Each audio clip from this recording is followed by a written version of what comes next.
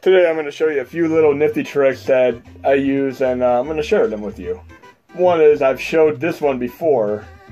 If you put games in your unsorted folder, that'll be the first folder that you pop back to when you quit to the main GUI. So anything to the left or right of that is easily accessible. But I like to keep the games that I predominantly play at any immediate time right in the unsorted folder. Next thing I'm going to show you is how to add the same ROM set more than once. I've done this with Double Dragon. I had the exact same ROM set 3 times over. And certain games throughout the last 20 plus years in arcade ROM set history have pretty much maintained the same ROM set integrity wise. Bad Dudes, Double Dragon, a few like this have pretty much kept that standard. Anyways, I'm going to show you how to do this, but we have Double Dragon for Final Burn Alpha. We're going to test this. And it says Final Burn Alpha. We got that running fine. Now we're going to see if it runs in Final Burn Alpha 2012. And that's working fine.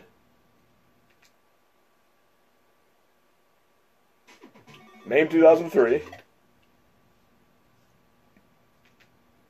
That's working fine. Now the next trick I'm going to show you is how to use 7-zip compression with arcade games. And unfortunately, only Final Burn Alpha, Final Burn Alpha 2012, and Final Burn Alpha Neo, etc. support this compression. If you have zip games, they're going to have to run through MAME 2003 or the Final Burn Alpha equivalents. Anyways, I took one of the bigger games, Metal Slug 4.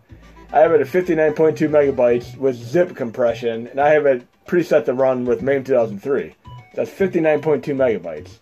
I shrunk it down with 7-zip to 44.9 megabytes, and that works through the Final Burn Alpha variants only. Anyways, the other thing I'm going to show you today is the really cool UniBios setup, and I've done a standard version with the Neo-Geo BIOS as you've known them, and I've also merged the UniBios into the Neo-Geo BIOS as a separate install if you'd like to try these out. And these will not work with MAME 2003 or MAME 2010. They will only work with Final Burn Alpha. Anyways, we're going to load Metal Slug 4, and we're going to use the UniBios with it. And Metal Slug 4, Metal Slug 5, some of the larger games, they take a little bit to initialize the ROM set, so it seems like they're not really loading, but they really are. So we're going to wait till we can pull up the RetroArch options. And I'm not quite there yet. It would seem like the game's not working because it's taking longer to load, but this is how it's always been, unless you have a really good computer. So I have my splash screen for the UniBios right there. I'm going into my quick menu, options, and you can see I have it selected here already. Anyways, I'm going to pull up the option for UniBios, which would be holding A, B, and C together and pushing start.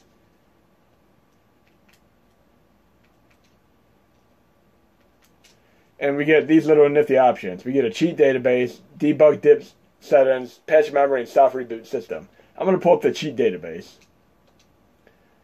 And I'm going to give myself auto fire for the hell of it. And then I'm going to exit out with the C button. Exit out again. Then I'm going to just play the game and see if I have auto fire enabled.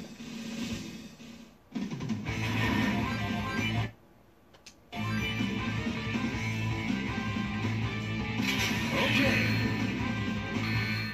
Mission 1, start. And I have auto fire. We have success.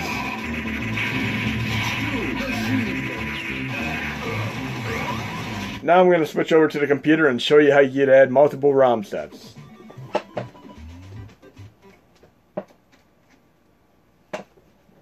And obviously with Double Dragon, you could do a 7-zip version as well. So I have right here, for instance, I have my Metal Slug 4, which is 7-zipped. Then I have Metal Slug 4, which is zipped. Now what I'd like to do, if you want to add the same ROM set more than once, and here's where you're going to see how I did it. I'm going to go into my games folder. I'm going to pull up D-Dragon. See my results here. The ROM sets are the same, but inside I did one thing distinctly different, as you will see here. I put a little text file in there, and you can name it whatever you want. I did dummy 7, so it's my 7th dummy text. So I have that one. Then I'll open up the next one.